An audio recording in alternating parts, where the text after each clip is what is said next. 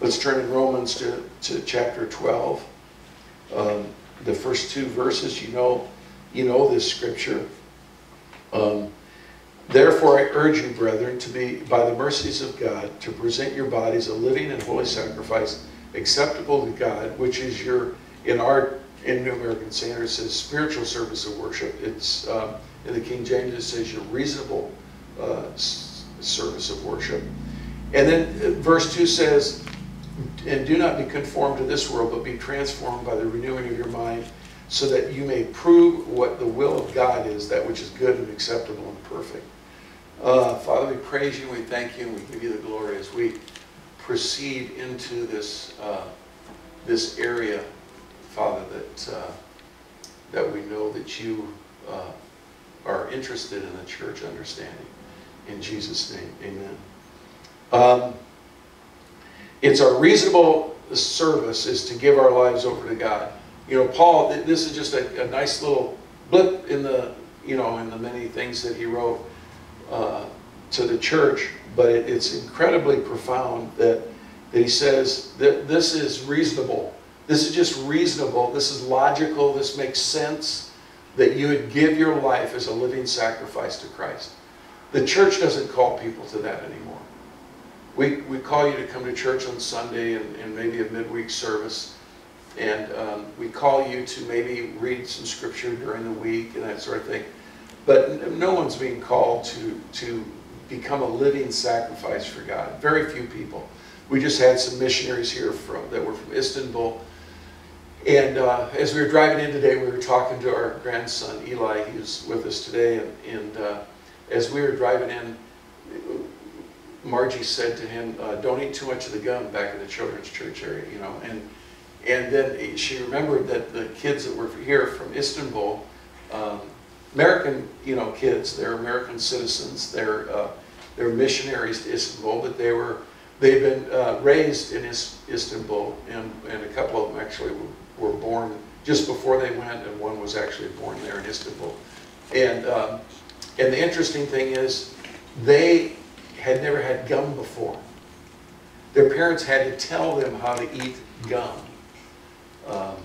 And that might sound strange, but they said you can only chew it so long and then you have to spit it out. The kids had no clue what gum was. It's such a common thing for any one of us, never given a thought.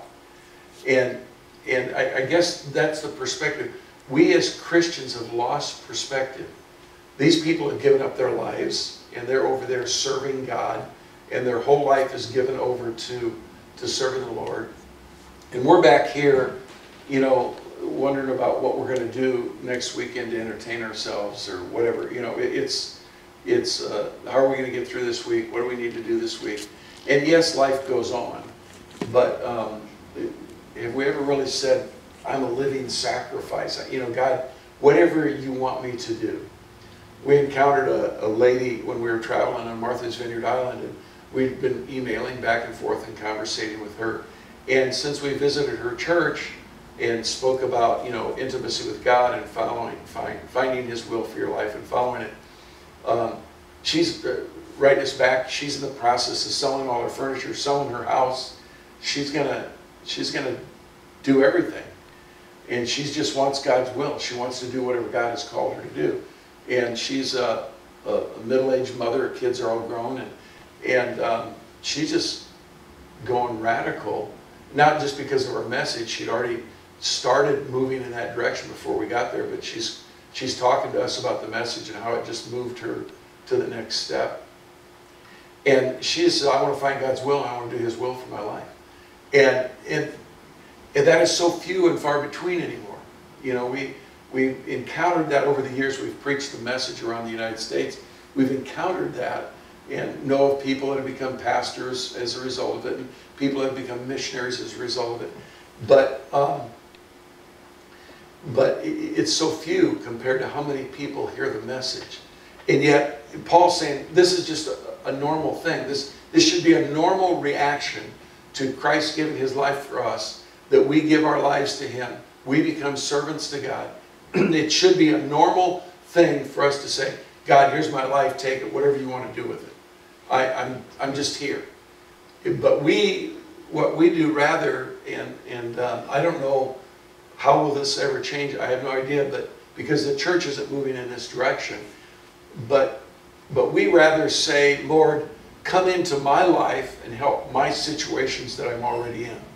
You know, help me pay my bills. Help me, you know, pay my car payment. Help me to get groceries. And those are natural things. I mean, God wants to do those things. He wants to meet our needs, and He's going to meet our needs if we in faith trust Him in that area. But one thing we don't do, and I was guilty of this for 30 years of working and 30 years of being born again, or some portion, at least the first 20 years of being born again.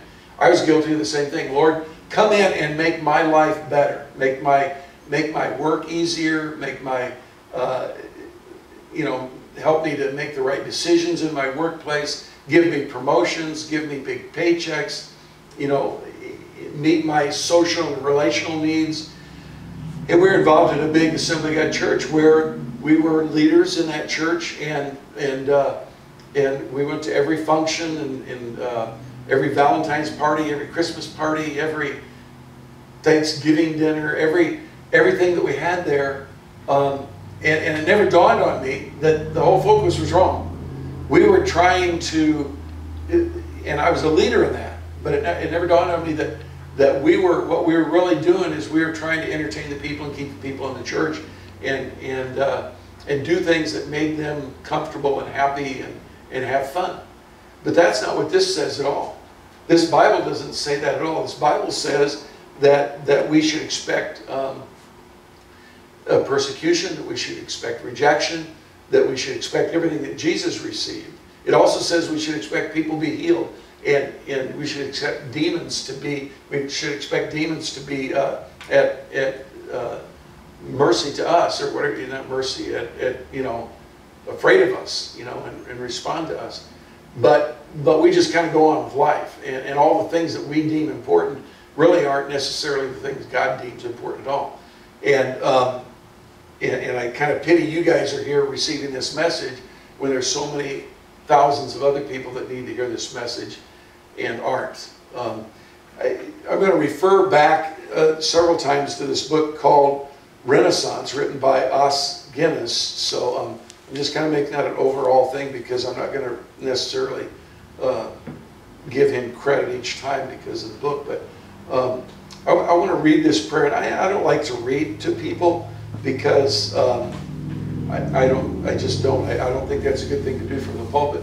But I want you to hear this prayer that he prays as he writes the book of the condition of the Church of the West. Now, he's from Ireland, and he's a rather famous fellow from Ireland, but he's writing about the church in the West. He's talking about Europe, he's talking about the United States, he's talking about all of us. And he hones into the United States several times in the book, but he has this prayer at the end of his first chapter. I'm probably going to actually read two things today, a prayer now and a prayer at the end that he's written in the book. But it's interesting that he closes each chapter in a prayer. He's much more part of the established church, if you want to think of it that way.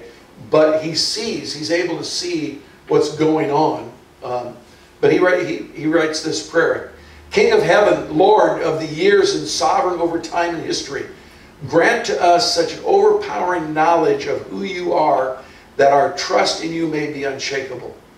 Grant to us also a sufficient understanding of the sign of the times which we live in, that we may know how to serve your purposes in our generation, and more truly be your people in the world today. To that end, O Lord, revive us again, draw us closer to yourself and to each other. Where there is false contentment with our present condition, so in holy restlessness. I don't know if I need to repeat that, but where there is false contentment within our present condition, so in us a holy restlessness. That's what we're walking in right now, is a false contentment. Where there is despair, be our hope again. For your sake, empower us to be your salt and light in the world, and thus your force for human flourishing of your shalom in the name of Jesus, your peace in the name of Jesus, our Lord Jesus Christ. Amen. his book speaks about the condition of the church in the West and how we've gone far from this text I just read you from Romans. He speaks of the church of the West. He begins by speaking historically of it. First of all, he says a misnomer, particularly in America and in European countries, is that Christianity is dead. Yet Christianity, he says in his book, is the largest religion on earth and ever has been on earth. It's by far the largest religion on earth. Just, you can combine the Hindus, the Buddhists, all those together, and they don't even come close to Christianity. Christianity is the largest. Now, of course, when he speaks of Christianity, he likes to include the Anglican Church because he's from that area. He likes to include the Catholic Church and all that. But we wouldn't necessarily consider that the church because of their beliefs. But he said, by and large, it's, you know, it's way, way bigger than and what we think of in the church. We think of kind of little huddled masses in each of our little churches struggling to make it because we have so many people around us who aren't Christians or atheists. They're probably not any religion, not any practicing religion. They may call themselves a religion. But even if you take away all the people that say they're Christians but practice no Christianity at all and focus just on the ones that are in church today, we're still the largest religion on earth. We are by far the largest religion on earth. Our Bible is the most published book in all the history of mankind. And there isn't another book that even comes close. Not even comes close. We're talking half percentiles compared to 100%. And this is the book. And it's translated in more languages than any other book in the existence of mankind, or ever has been.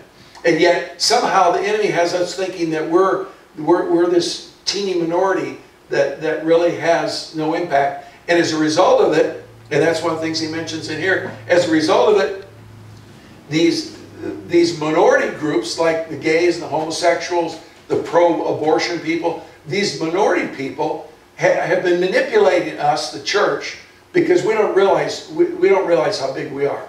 We have no clue about how big we are. And if we could get together, which probably isn't going to happen in our thinking, then things would change. But this is what happened in the evolution of Christianity. The first church really was before Acts. It was before Pentecost. The first church was really the church of Jesus Christ as he walked with his disciples around this little area of the world that they impacted at that time. And he did what the church is to do. He cast out demons. He prayed for the sick.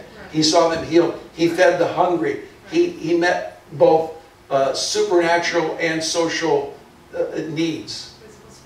Yeah, and that's what we're supposed to be doing. That's how the church started. And then as Christ rose and empowered the church with his power to do the same thing, we read in Acts and in the epistles, the letters, we read the same thing is happening in this first century that we're reading about. Because we tend to think of this all happened right within a few years, but this is almost a century of things going on in this book. And so we read that, and then suddenly Christianity changed in about 300 when Constantine started Catholicism. Suddenly the church changed. And here's the interesting, and this is where I'm headed, is the impact that the church has, whether they're right or wrong, the impact the church is having on the world. So you take Christianity, really established, we don't know Constantine's heart, we don't know if he was saved, we don't know exactly what went on, but we know that he took it to the benefit of Rome because he used it to fight his battles. The cross became the symbol of their, he painted crosses on the shields and all that kind of stuff. And then it became the force that went into countries all over as Rome took over other countries. And it became the force that maintained those countries because the Roman army was never large enough to control all these areas. So they used the superstition of monks and Christianity to control these areas. And all they did was convert the religions, the pagan religions they had, and kind of morph them into Christianity. And that's where we get Halloween. We're about to have Halloween. Of course, that's Holy Swalloween that came from the Druids. And we changed that from Halloween when we got there to Holy Saints' Day. If you're a Catholic or Lutheran, you might know that it's Holy Saints' Day. And trying to maintain some religious tradition of the people, their pagan religion, yet inserting Christianity in there. And so we said that's the day, that was the day they worshiped the dead, and so that's the day we worship the dead in the form of saints. Now, the point I'm still making is that all of a sudden now Christianity is influencing larger and larger people. Unfortunately, it wasn't true Christianity in that sense. Now, it was Christianity in the fact that it raised the name of Jesus. It's Christianity in the fact that it praised Him. It missed the gospel because it made it a gospel of works, and that was convenient to control the people. If you're not a good person, you're going to hell. And here's this thing I can't see, this place I don't know about. But historically, it was in most religions. There was some place of punishment or reward after this life. So it was there. So they just fit their religion into the particular culture, so it worked well. And we yet celebrate Halloween today, thousands and thousands of years after the Romans went in and conquered the Druids. So the influence of what Christianity is and was, and we still have huge numbers of Catholics. We have popes. We have the whole thing, right? And then suddenly there was some fellows that, particularly a king, who didn't like the Pope and didn't like and I won't get into the history of it. I can explain to you why, but he started his own thing, and he became the King of England, became the Pope or the lead of the church, and they started the Church of England, the Anglican Church, and it was much like the Catholic Church. It was a political church, not a real church, and they controlled their countries with the same sort of thing, but they had bishops and archbishops, and if you didn't go along with it, you got beheaded and all that sort of thing. So they started their own spin on that. Then we had the Reformation, and I'm actually skipping some things because I don't want to belabor this issue. But then we had the Reformation, and we had Martin Luther, who was the first that came out as a Catholic monk, and said, "Hey, wait a minute, we've missed this whole thing. Heaven's a gift. It's not something that I can earn or be good enough to gain. And because what would I have to do? You know, it wouldn't be dependent upon where I started my life, whether I was started in a nice Christian home, or whether I started on the streets, you know, of Germany or whatever." So he asked these questions. He put up his theses, and of course that caused no little stir, and he became an enemy of Catholicism. I mean, they already had their problem with England, and now they've got this guy in Germany that's doing this thing. And because the popularity grew so fast, it became well, the popes couldn't kill him. At first he hid in the woods and everything, but finally it grew so fast that the popes couldn't kill him, and we, as a result of it, had Catholicism without a pope, and with salvation by grace and faith, and not by works. And that evolved in the Lutheran Church. But the Lutheran Church kept most of the Catholic, even though they would like to say, "Oh, we're definitely not Catholic," and the Catholics say the Lutherans are definitely not Catholics, and vice versa. But they basically kept most of the tenets of the Catholic faith. And of course, you know, he was a monk, you know, and he was indoctrinated in all those things. So he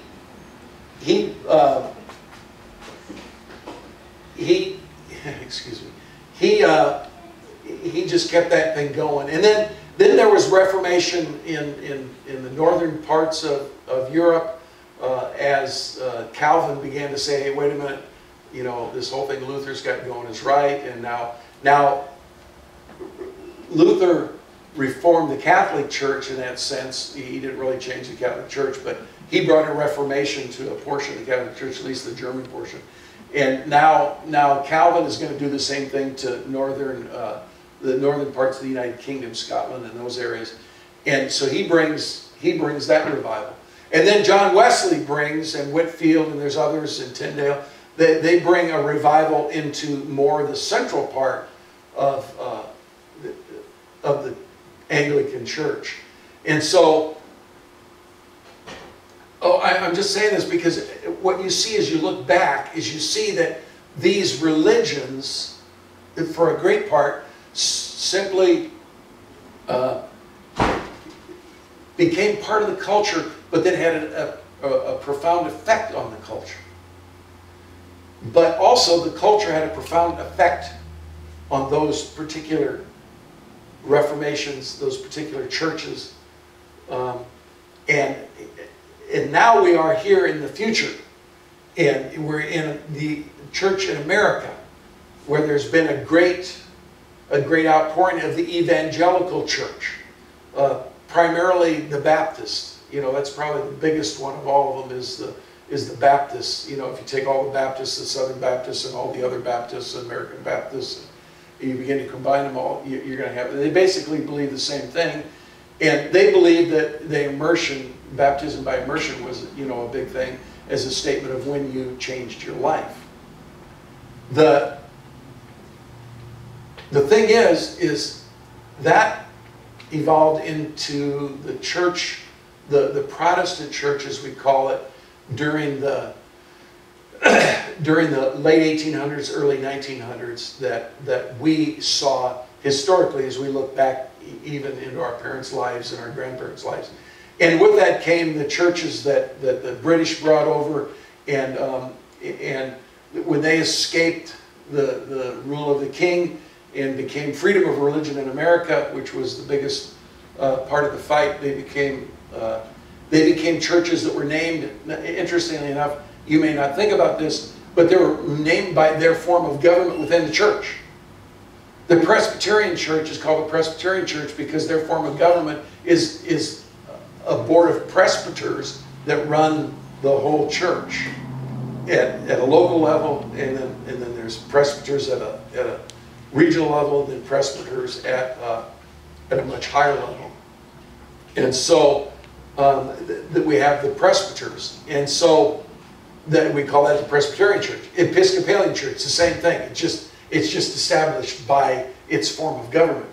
And so, you know, where are we really in true Christianity? Well, you know, I think it always is going to be in the hearts of individuals. There's going to be true Christianity in the hearts of individuals, but by and large, the church isn't necessarily truly Christian. And now we come kind of into our age, and this is where I wanted to bring us so we understand. We've come to our age, and when I speak of our age, we were kind of in the gap. We came to the Lord in the 80s when the born-again movement, the emphasis was on kind of the power of positive gaining. You know, pray and you can get this, and pray and you can get that. Our God's a good God. Let's take the organs out of the church and put in a band and get some upbeat music going. Let's modernize the church to make it more appealing to the people, because otherwise they're going to leave. They're not going to keep coming to, you know, Aunt Sally sitting up there playing the organ, boom, boom, boom, boom, boom, you know, and having pastors stand up here and say, you're going to go to hell if you don't, you know. They weren't going to receive that anymore because of the freedom of the 60s. You know, it was like, I don't have to respect my parents anymore, I have to respect the system. And they went through that until they either got arrested for drugs or found out that they needed to go to college and get a degree and get a job. But they weren't going to go to mom and dad's church. You know, this is no longer a period at mom and dad's church. So the church became more of it started moving towards a social country club, because I don't want to go to the bars, I don't want to go do pot, I don't want that lifestyle, and but I want some sort of a corporate lifestyle that I can get together with other people and enjoy the things of life. So the churches began to get really big, and it became like country clubs, which I just sent this pastor I was talking about in New York. I just sent him an email. They just bought a country club. They bought IBM's country club that used to belong to the company, and they are moving their church from the church to the country club, and they're taking over the whole, I don't know how huge it is, country club. And there's been some resistance in the community by that, but by and large it's a good thing. And so they have a full 12th grade Christian school and a church that they're moving to this country club. and they've asked us to pray that they could sell their property at a reasonable price because they have a huge church already. But this is going to be better yet. And I thought to myself, and I mentioned to him, I said, it's interesting, while the churches in America are becoming country clubs, here's a church a country club that's becoming a church, which I thought was kind of a cool thing. And he's very sold out to the Lord and very interested in seeing people truly grow in their relationship with God. But here we have the church becomes my social hub. Now I'm going to still do my job, I'm going to still go to work, I'm going to still go through all of life's troubles and relations and all that sort of thing. And but the impact of church on life begins to change. Where it used to be, you know, as the church spoke, and some of this is still in the Catholic Church, but not by and large in the Protestant Church, in the non-evangelical Protestant churches. Abortion became kind of all right. Divorce became more acceptable, and then now, you know, we can even have, in some of the denominations, we can have homosexuals and lesbians being in leadership in churches and in the pulpit. And so you see, culture has overtaken those churches. But more subtly, and this is what his book about is Renaissance. And Renaissance means, it's a French word for renewal or revival or whatever. But the Renaissance that we hear about in history was the Renaissance of the great kings and the families and the wealth and all that kind of stuff. But actually, as he states in the book, the real Renaissance that was going on at that time was in the church. There was great revivals going on in the church. And the word Renaissance with regards to happenings at that time actually was about the church first. And then it kind of evolved into the culture, and we think of the Renaissance different, a time of great, you know, dressing up and parties and all that kind of stuff. But so he named his book Renaissance, about the renewal, saying the American church needs renewal. And the reason is because we don't trust in the gospel anymore. We don't trust in Jesus Christ in His name. We just sang that song. There's power in the name of Jesus. We don't trust in Him anymore. Now, oh yeah, we trust in Him for our salvation. We trust Him in our prayer closet when we need this or that need met. But we don't trust in Him in the church. You know, we trust in the church today, and I'll give an example. When I first came to be a pastor, people were excited because my degree's in engineering and my postgraduate work is in statistics, and everybody was excited because I would understand all these things that the church was moving into. And I went to this class they call a boot camp, and I went to this class, my wife and I did, and I don't know how to say it, I was just profoundly disappointed. Here we are, a Pentecostal denomination, emphasizing the Spirit of God and the supernatural. And we go to this training class for new pastors that are going to go out and plant churches. And it was all about little yellow stickies on the wall and casting your vision and casting your mission statement and all these techniques that they spent the next 3 or 4 days teaching us were things that we'd already given up on in industry and said it's not going to work. That stuff doesn't work. And now the church, instead of the church running first and then the world kind of demolishing it as we go behind us, the church is running behind the world and picking up the worldly techniques. And it's interesting because he identifies that in this book and says that somewhere along the line we began to pick up the worldly techniques and statistics and numbers and polls, and what people in the pews wanted became more important than the gospel of Jesus Christ. Now I say that in this context, we know of a church, and I won't say where it is because I don't want to offend anybody, but we know of a church that just put out a thing that they're having a grand opening for their new building. And one of the things in it, they say there'll be bounce houses, there'll be carnival games, there'll be food, there'll be fun, and all this stuff. And they specifically said there will be no preaching. We promise not to preach to you, and we promise not to share the gospel to you. And they're closing their church today, while I'm speaking. Today, their church is closed to invite the public in For an open house. for an open house. Promise no gospel, no preaching to you. Just come and have fun with us. Now, that's interesting because you'd say at first, well, what's so wrong with that? You know, a fisherman puts a worm on his hook to catch a fish. You know, maybe they're just out fishing for people.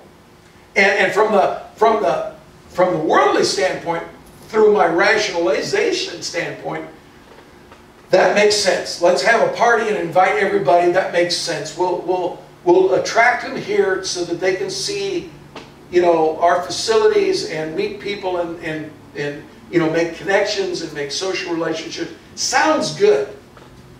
But to promise them that you're not going to preach to them and promise them that you're not going to present the gospel to them.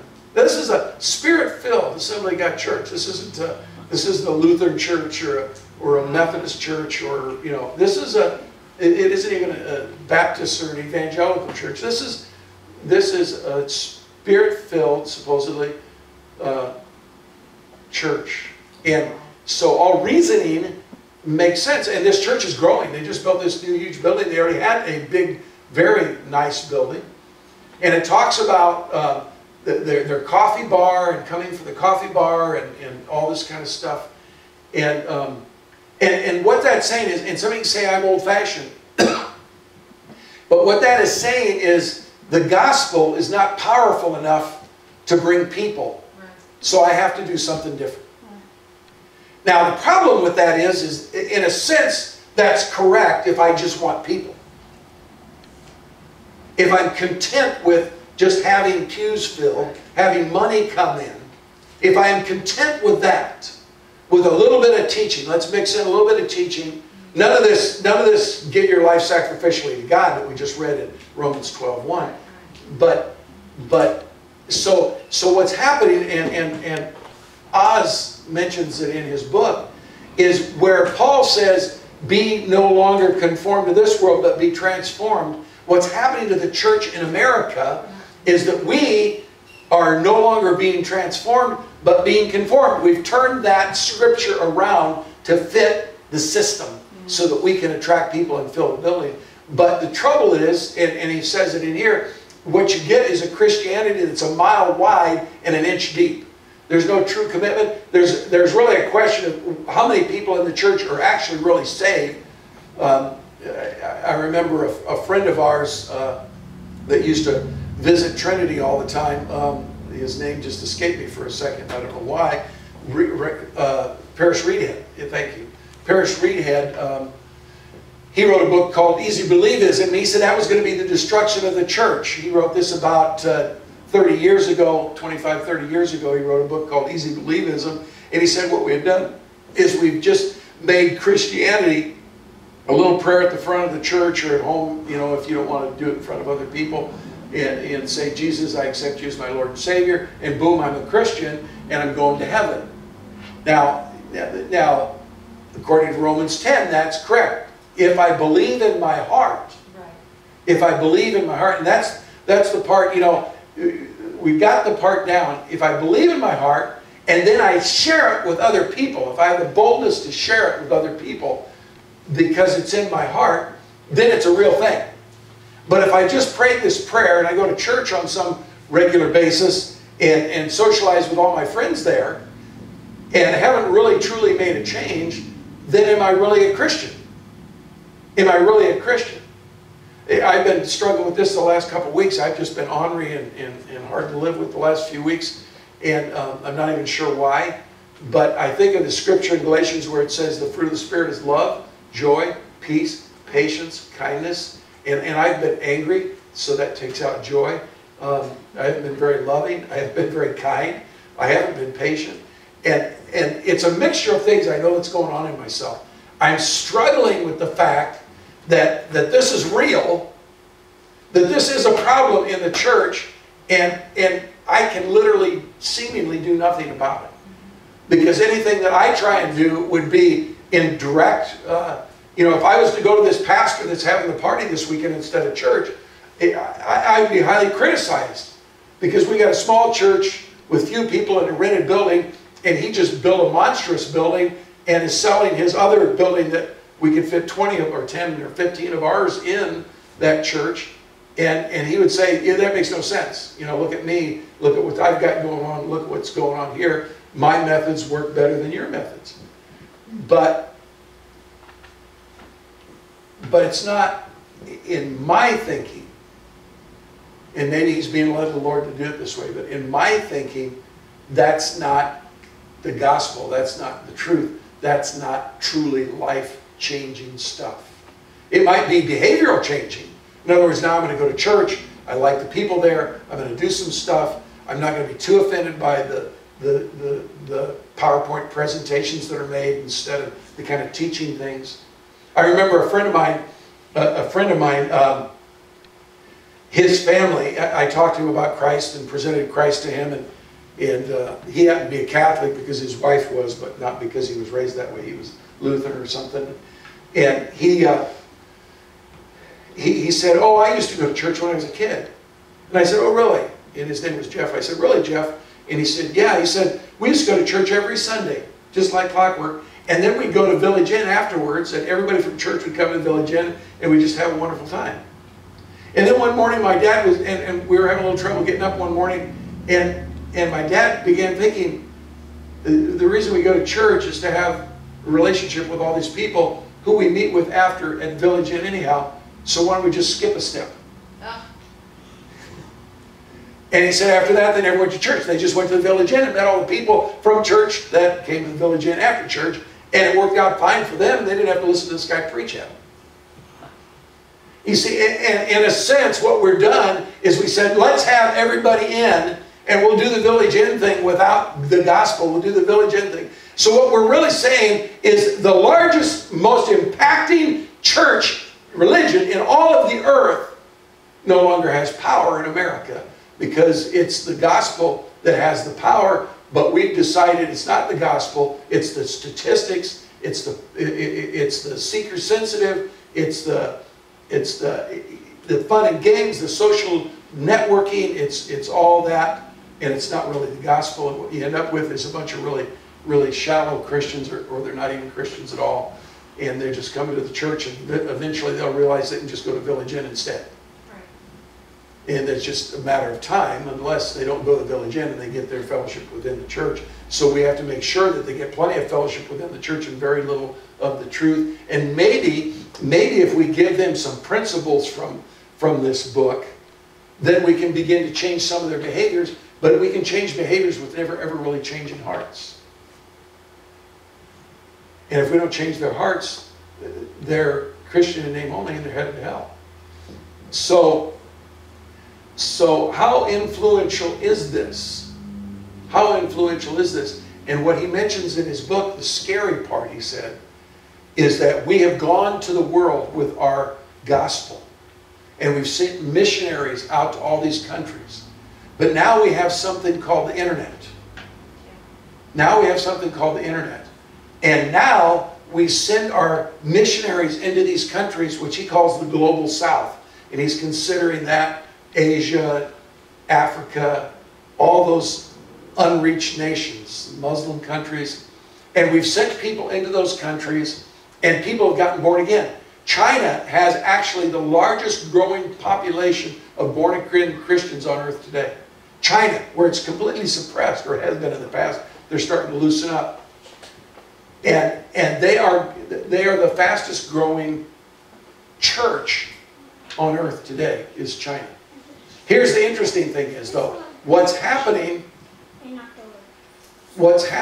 is that I'll just have to wait a second, I guess. I can't concentrate.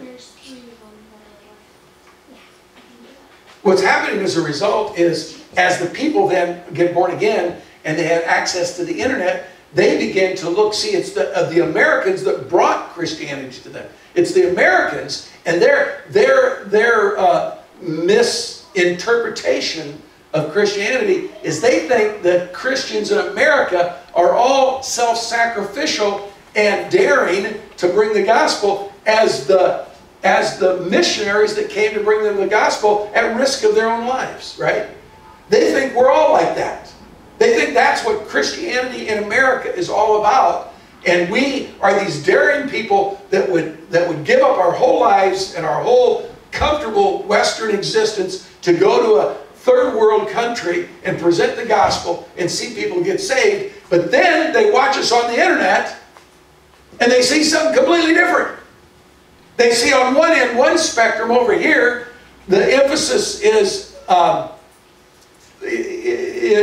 you know, name it and claim it. Name it and claim it. You know, here these people are, they don't know where they're going to get their next meal. They're persecuted in the church. The only place they can meet is in somebody's basement at night, on an off night, so they're not be caught and not get in trouble and not get thrown in prison. They're meeting in these underground churches, and they turn on the internet at their library or wherever they have access or education area, and they see these name it and claim it people that said, you can have a new Winnebago, you can have a new TV, you can have a new house, you can have a new car, you can have all this. All you got to do is send us some money. And they're like confused because this is nothing like the Christians that came sacrificially to their country to bring them the gospel and the truth that would bring in the midst of their persecution love, joy, peace, patience, kindness, and that sort of thing. So now they're totally confused. You begin to see that our culture of Christianity, like Catholicism, affected all of Europe and everything else. And then the Catholics eventually oozed into all parts of the world. Their kind of Christianity affected everybody. We were in Ecuador, we were doing missionary work in Ecuador, and they took us to the Catholic Church. It was actually the first church ever built in the Americas. The first quote-unquote Christian church ever built in America was in Quito, Ecuador.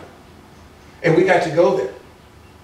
And out in front of this Catholic church is people, there's a whole square, it's like a quarter of a mile in each direction, or maybe even more, almost a mile in each direction. It's all stone, and there's tents everywhere, these little tent booths where they sell stuff. And because they were on part of the church property, they were selling holy things that would help your life and help your problems in life and that sort of thing. So they had imported things from Israel because that made them holy. So you could go buy a holy toaster, and on the bottom it said made in Israel, or maybe it was assembled in Israel. You could buy a holy toaster, and see, if you bought a holy toaster, then your toast wouldn't burn in the morning. If you bought a holy iron, then you'd have to worry about scorching your clothes. I'm serious, this is what they were selling, and it was all considered holy because they had gotten permission and they gave a cut to the Catholic Church for selling this stuff on their property. And people came to buy it. Superstitious, you could buy holy curtains to keep the thieves out, because maybe you didn't have a security system in Quito, Ecuador. Your house is built out of cardboard and crates. And so you bought these holy curtains to keep the bad guys out of your house, because the holy curtain. I mean, that's what was there. Holy blinds, holy irons, holy ironing boards, holy kitchen appliances, holy knives and forks, and anything you wanted to buy that was holy. Then you went up onto the next level, which was about, I don't know, maybe 100 feet wide and probably, you know, a block long. And that was right up, and that was about 30 steps up. That was at the level of the entrance of the church. And you got there, and that's where they sold all the holy religious stuff. You could buy a candle that you could go in and light and put in the church so that you might get some prayer answered. You can buy holy scapulas, which if you're not a Catholic, you don't even know what scapulas are, but it's a ribbon you wear around your neck with a picture of a saint on it. You can buy holy rosaries, blessed by the Pope or whatever, I don't know. And these poor people had nothing. They had nothing. They lived in cardboard houses built with thrown out pallets and stuff like that. And they're taking what little tiny money they have, and they're trying to buy holy appliances from Israel. And then they go up a step, and they're going to buy holy paraphernalia for their homes. But to enter the Catholic Church, at the doors, there's these huge doors that are probably almost 3 stories high and about 25 feet wide. They're just magnificent doors. And they're completely covered in gold. Completely covered in gold. I mean, you can take a penknife and scrape some off and pay for the whole months, everything, years probably, groceries and everything else. But they were scared to death to touch the doors, because if you even touched the doors, you could go to hell. You could instantly drop and go to hell.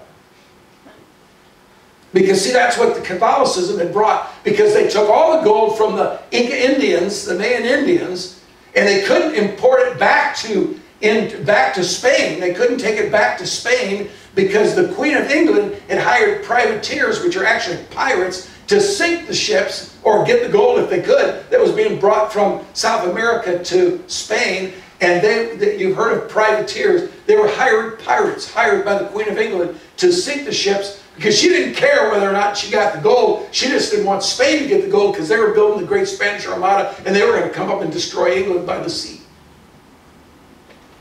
So she hired pirates. So you couldn't get the pirates. The pirates would get the gold before it got to Spain. So you had to get the gold away from the Mayans, but you had to put it in a context that they couldn't take it. So they made great big statues of saints. They lined the walls, the ceilings, the doors with gold. Gold was everywhere. They said there was somewhere in the neighborhood, and this is 30 years ago, there was somewhere in the neighborhood of $90 billion, $94 billion worth of gold in that church, while the people out front were starving, and we were calling that the church. The profound effect that Christianity has had on the earth is incredible. The corruption within Christianity and the profound effect it has had is incredible. Now, I mentioned the name of the claim people. Let's go to the other end and go to the social churches that I was talking about just now. These people are going and hiding in basements to raise their hands and worship God. And the pastor, he quotes a Chinese pastor in here, he says, he says the people in China are one answered prayer away from going back to their Hinduism and Buddhism. It's so fragile. The Christian church is so fragile in China that these people are only one unanswered prayer away from going back to their old way of life.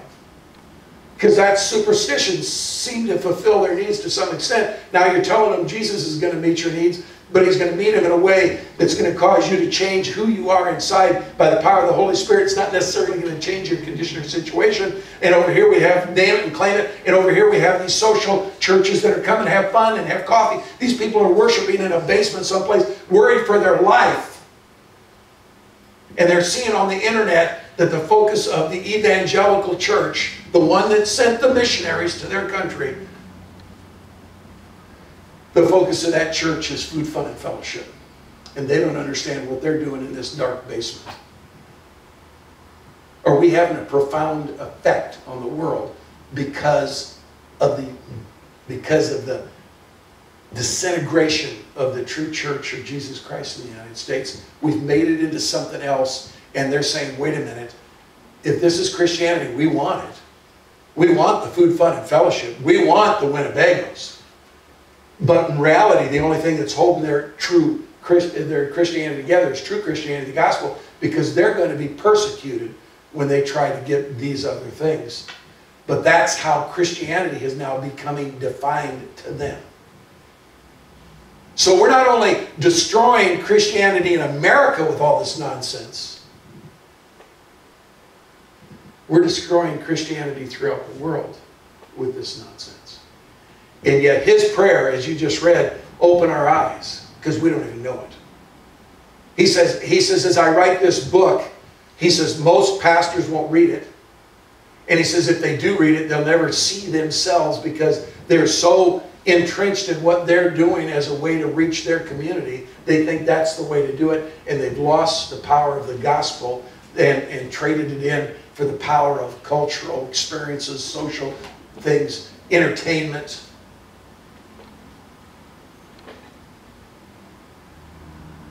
And where are we? Where are we? What are we going to do? And that's the frustration I've had for the last couple of weeks that's just turned me into a monster. I just don't know. What are we going to do? I take this message to the 50 states. And we hear of changes. Praise God for that. And hopefully there's many more that we never hear reported back. But what are we doing? What are we doing, church, to make a difference? What are we as individuals? There's so few of us here. But what are we doing to make that difference? Is there any sacrifice in our life? Or are we sitting here in the pews wondering, oh, Pastor, this is nice, but I really go to that new church that has the upbeat music and the fun and the coffee and the orange juice and cookies and donuts. And we're lulling ourselves. We're lulling ourselves into some kind of false Christianity, which has, and the reason I went back into the history, as boring as it may have seemed to some of you, it showed you that Caesar in Rome brought Christianity to the world, but wasn't Christianity at all.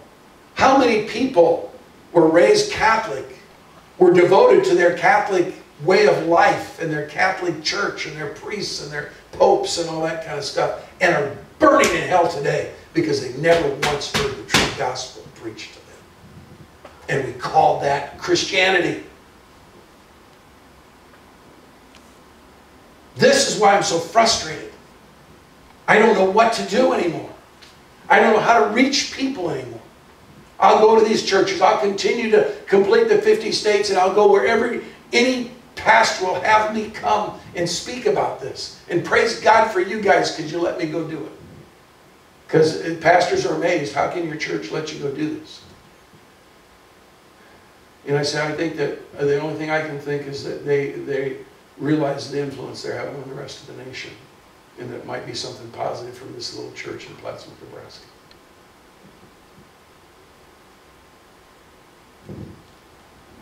Don't be conformed to this world, but be transformed. We are not being transformed. We are conforming the church to the world. We're relying more on statistics. We're relying more on surveys. We're relying more on our rationalization of what other churches are doing more than we are on the gospel of Jesus Christ. Because you know what? I believe with all my heart the pastors are scared to death of failure. They're scared to death that they may stand before a church of a shrunken congregation and preach the truth. And what they're doing is they're just running as fast as they can, and it doesn't matter which direction, wrong direction, right direction. They're just running as fast as they can ahead of the people to try and make sure there's plenty of food, fun, and fellowship for them. And a little bit of gospel sprinkled in. A little bit of Jesus sprinkled in. And Jesus doesn't talk about a little bit of sprinkle. Paul says, this is your most basic, reasonable sacrifice to give your whole life for Jesus Christ. Whatever you want me to do, Jesus, that's what I'm going to do. And I'll continue to do it until I can do it no longer. Until my health or political situations or laws or whatever get me to a point that I can no longer sustain what God has called me to do. Otherwise, I will do what He's called me to do till I drop dead. And that's the question, is do you even know what He wants you to do? Do you even know, have you even pursued that what God do you want me to do? What is it I'm supposed to do with the rest of my life? Or have we just settled in? If we just settled in. If somebody came to you and said, you know what, I can guarantee you, and we do it with infomercials all the time, I can guarantee you that if you come and follow these steps and these procedures, buying and selling property, buying these multi-level drugs, or whatever it is, I can guarantee you that you'll make millions of dollars. Now, if you were absolutely assured that they could actually do that, what would you do with your life and time? You would pursue that with everything you've got to make those millions of dollars. Yes, it is. But the question is, what will we do with God? Will we pursue? Will we search after Him? Will we pursue Him with all of our lives or not? What will we do with Jesus Christ? And I'm going to close with another prayer that he wrote in his book. After the second chapter, I'm not that far in the book yet. I'm only about halfway through the book. But I'm going to close with this prayer.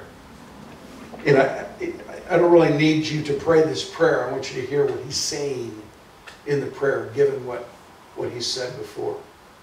You know, Jesus Christ said that this gospel will either be a rock that you throw yourself upon, or it'll be a rock that crushes you. We're afraid to set the stone out there anymore. We're afraid to set the gospel, the stone out there. because we're afraid that it may crush some people that we want in our church because they're socially acceptable, they have good finances, they tithe well, you know. We're afraid to put the rock out there.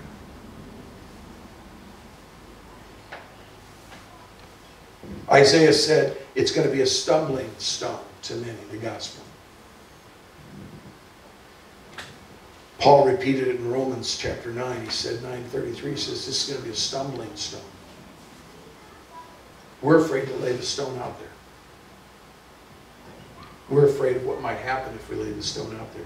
This was his prayer as I close today. O God of Abraham, Isaac, and Jacob, and of all who have gone before us on this earth, we give thanks for your faithfulness from generation to generation. We ask your forgiveness that we live as if we were the only concern in our time, and we're only and the only time there is now. Grant that we seek to serve you as we may understand our times, that we may see our times in the light of all times and of eternity, and that we may understand the purposes, our purposes, and your purposes in our generation. May no challenge or crisis daunt us, no enemy or attack unnerve us, no failure or setback cause us to take our hands off the plow and let the sword slip from our hands. Grant then that we may rise to the challenge of our time, as great heroes of the faith did before us, so that together with them we may be the servant agents of God's kingdom and worthy of your calling. In the name of Jesus, amen. I don't know if you caught all that as I said it, but basically what he's saying is, forgive us, great saints of past. Forgive us, the ones in Hebrews, you know, the Noahs, the Davids, you know, all the people that went before us. The Enochs, the Elijahs, the Isaiahs, all those who went before us. He's basically saying his prayer, forgive us because we've made a sham of the whole thing. And help us to change that. Help us to change that. Help us to put our backs to the plow, our hand to the plow, and not turn back. And the only way we're going to find that out is through prayer and relationship with Jesus Christ to find out exactly where our plow should be going. Father, we praise you, we thank you, we give you the glory in Jesus Christ's name. You're worthy of all praise and honor. Help us, O Lord, help us as a church. Help us as the church in America to begin to see the reality of the gospel. God, I pray that it doesn't take terrible diseases and earthquakes and terrible attacks on us and our governmental system. And I pray that it doesn't take that. I pray that the church would leave its lulled state. And that we would begin to do what Jesus Christ called us to do. In his name, amen. Why don't we close with a song and we will be done.